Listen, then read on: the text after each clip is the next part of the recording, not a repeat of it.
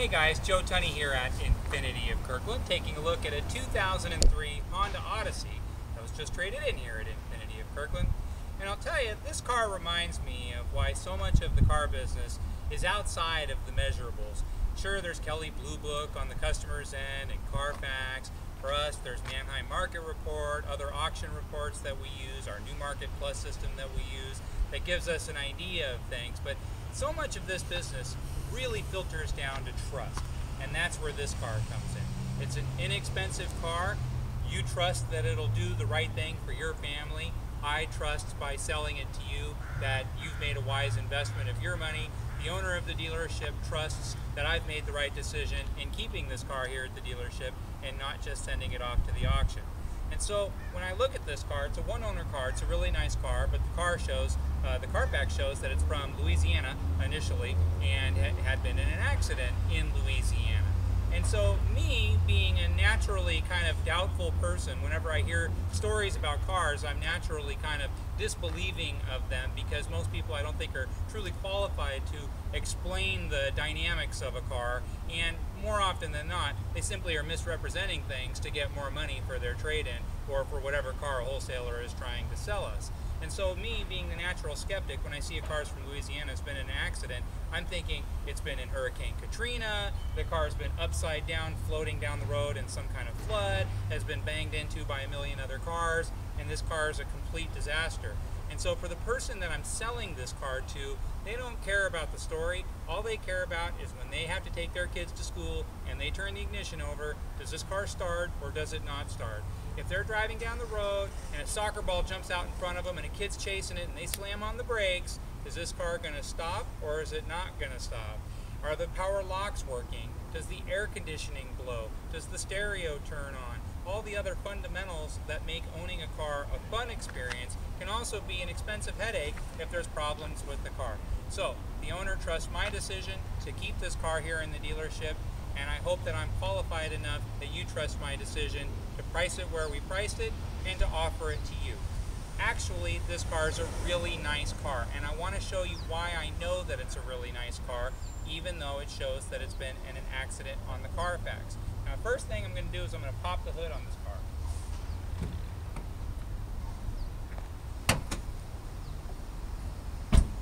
Now, people pop the hood all the time on cars. I don't know exactly what they're looking for. Most people, myself included, don't have the first clue how to work on cars, especially modern cars. Yet customers always want to look under the hood. There is actually something very valuable that can be discovered by looking underneath the hood, and you don't need any kind of mechanical aptitude at all. That thing is these stickers right here. These are the original VIN stickers that are on a car when the car is shipped to its dealer. And so this VIN, which means vehicle identification number, this number on this stamp right here is the same as the one in the dashboard. Now you can say, well, can't people just make these? Actually, it's a felony to make these, and it's definitely a felony to put them on a car. And so this is how the government protects against chop shop cars being all over the place. You can find a chop shop car in about 2 seconds thanks to these serialized stickers right here.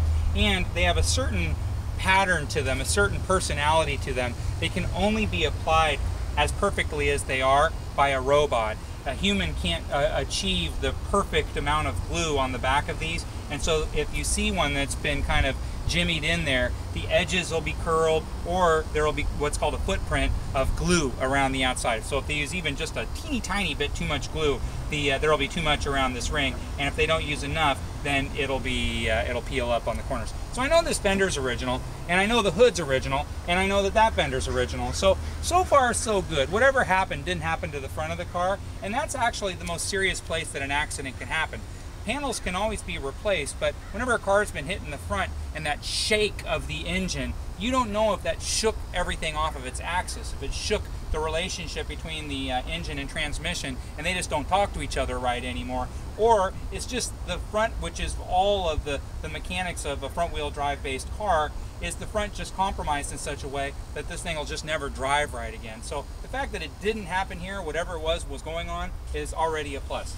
We're going to take a look around. And so I'm going to notice there's a little crack right here in the bumper, but that's no big deal. A couple little scratches, but teeny tiny ones. Side looks quite nice. The roof, everyone always forgets to look at the roof. The roof looks great. It's got roof rack rails. It also has dual power sliders. We're going to make sure those feel right and sound right. Does that feel like it opens the way it's supposed to? Does the interior look the way that it's supposed to? Does it have any kind of unusual fragrance or odor, dog hairs, mold, must, anything like that? No. It actually looks dynamite inside, particularly so for a car that's 10 years old. It looks fantastic. Even the small details like the cup holder, they look completely original and unworn. The seats themselves look original and unworn. And if you look at even the floor mats look like we just put them in this afternoon, brand new. They look fantastic. All the carpets look great on this car.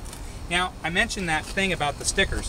Where there's one sticker, there are stickers all around the car. So every single panel needs to have one of these stickers. That tells me that this door is original, and that this door is original, and that the rear fender is original. But we're going to go back to the trunk, and we're going to see if it didn't happen in the front, and it didn't happen in the side, then it had to happen in the back. And so when I look at this rear bumper, the rear bumper is actually original. So I'm a little bit confounded because you can't have a car that's been in an accident where every single piece on the car is original. And so as I look around, I discover there's one body panel, and it's this trunk lid right here, that does not have a sticker on it. Could still be the original panel. That sticker could have been painted over if it was painted. But I'm going to look at the screws that hold everything together, and I'm going to discover that this screw and this screw and this screw and this screw, they've all been turned with a wrench. Now how do I know they've been turned with a wrench? Because the edges are a little bit chafed on all four of them. So it doesn't take a genius to figure out that this trunk lid has been taken off of the car. In fact, it's also been put back on the car without a sticker being affixed to it, which means it's probably not the original trunk lid that came with this car. So even though the bumper is original, the tailgate itself is not. And so I'm going to imagine, just being a logical person, that something hit the car here without hitting it on the bumper. And that happens. And so it could have been where the glass itself was broken, maybe a taller truck or something like that, or something with a spare tire in the front, or some other apparatus where it was a little bit top biased, perhaps broke this window.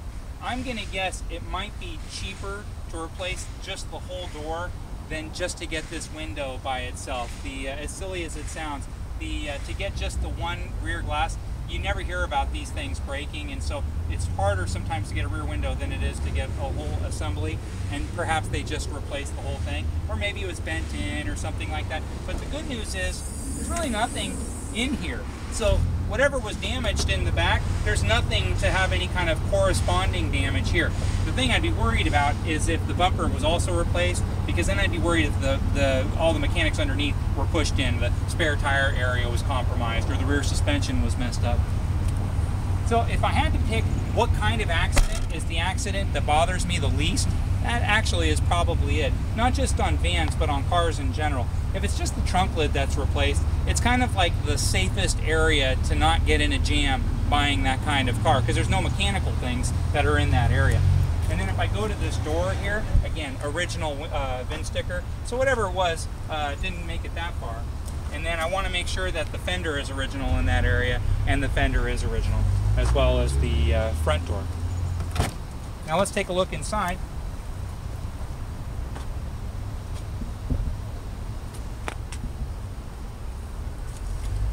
As I've said on videos before, this is 2013, and in the middle of 2012, I sold my 10,000th car in the Seattle marketplace. What that means to you is, I have no interest in trying to screw you up. I sell a lot of cars. I'm going to sell a lot more cars, and I'm probably going to sell cars till the day I die. I've been here for 10 years. I have no interest in going anywhere else. So trying to screw around and put a bunch of misinformation in your head to sell an inexpensive car that I can just sell at the auction and would bring top dollar, it just doesn't make any sense at all. I get to know my customers so well over the years, whether it's I'm a good-natured person or I just happen to have a lot of nice customers. I get to know everybody over the years, and so they become my friends whether I want them to or not. I just see everybody at the grocery store, at the movies, at my kids' school right down the street at Hollywood Hill Elementary right here in Woodinville. And so I don't want to screw you up, and I don't want you to be afraid that I'm going to hide anything from you. If you want to take this car to the Honda dealer and have a buyer's inspection done on it, I would. It's not that big of a deal. If you think that my qualified opinion isn't qualified enough for you, so be it. I can live with that. I want you to be happy and comfortable and convinced that not only did you get a good deal, but much more importantly, you got a good car. So let's start by just pointing out the truth about the car. It's really actually quite a nice car. Come in, take it for a nice drive, see if it looks, feels, handles, drives the way you want it to. If you want somebody else to give you a third opinion about it, that's totally cool. If you want me to just take some more photographs of the car, maybe the undercarriage or anything like that, or a totally different kind of video that's custom tailored to your needs, don't hesitate to give me a call. My name's Joe Tunney here at Infiniti of Kirkland. You can reach me anytime at 425-821-1600, or just drop me an email anytime at joet@infinitiofkirkland.com.